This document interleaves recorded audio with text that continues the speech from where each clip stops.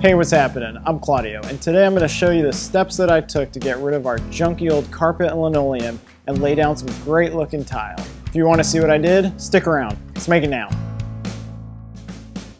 This is just a recap from the first video showing the old brown carpet in the vanity and closet area and how I removed the aged linoleum from the shower and toilet room. Once the floor was down to nothing but the plywood subfloor, I swept and vacuumed to make sure it was free of debris.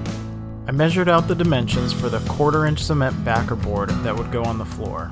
After cutting the sheets to size, I laid them out on the floor. Again, I took the same steps in the other room to make sure there was nothing between the backer board and the subfloor. In this room, I could lay out some full sheets. The goal is to have as short of joints as possible, so I staggered the full sheets and made some cuts. Where necessary, I notched out sections to fit around corners. At this point, it's nothing but a dry fit. I just laid down the backer boards until the floor was completely covered. I chose to use a modified thin set to prevent any cracking down the road. I added water and then poured in the mortar until it was just the right consistency. I followed the directions on the bag. To make mixing easier, I used one of these spiral concrete mixers attached to a drill. It makes quick work of the job. I took the mortar inside and removed the first sheet. I began by slopping the mortar down onto the floor and then spreading it out. I spread the thin set first and then straightened out the notched lines afterward.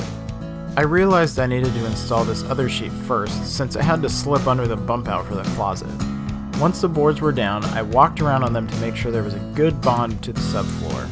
To lock them in place, I used 1¼ inch galvanized roofing nails and drove them in roughly every 12 inches. I continued the same process for the rest of the room. Lay down some thin set, smash it down, and drive in some nails. I had to remove this far sheet first since it was notched around the other side of the closet. And then again, put down all the nails to lock the sheets in place. The whole process did take a little bit of time, but it wasn't difficult. It's one of those quick transformation steps that are extremely satisfying. I moved into the smaller room to finish up the cement backer board installation. Using an old chalk line I inherited from my wife's grandfather, I marked a line that was in the center of the doorway. This would make the tile visually symmetrical as you come in the room. We tried out a few different tile patterns, but ultimately decided on straight herringbone. I laid out all the tiles working from the back of the room to make sure I had a full tile front and center. I also didn't want some weird sizes around the perimeter. It took some time to get all adjusted and marked down, but it's worth it. Once I was sure where to start, I plopped down the mortar for the first tile and set it in place. To get the best results, I pulled the notched lines in one direction and then rocked the tile back and forth in the other.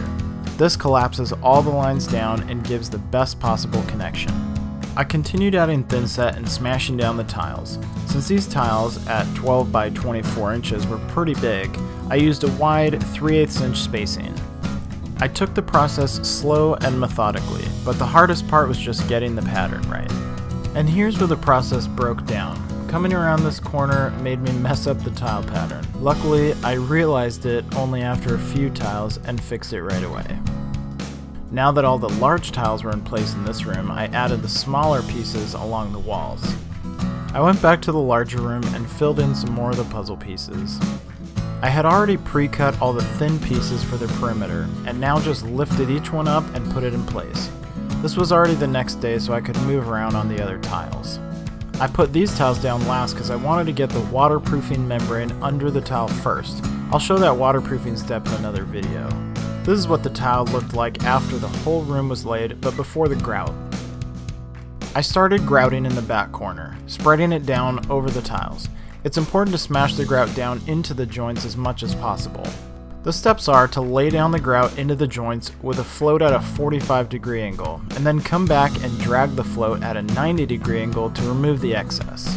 After letting the grout set up for a little while, I came back with a bucket of warm water and a sponge to clean up any grout that was on top of the tile and not in the joints. And here's the finished product, a brand new floor.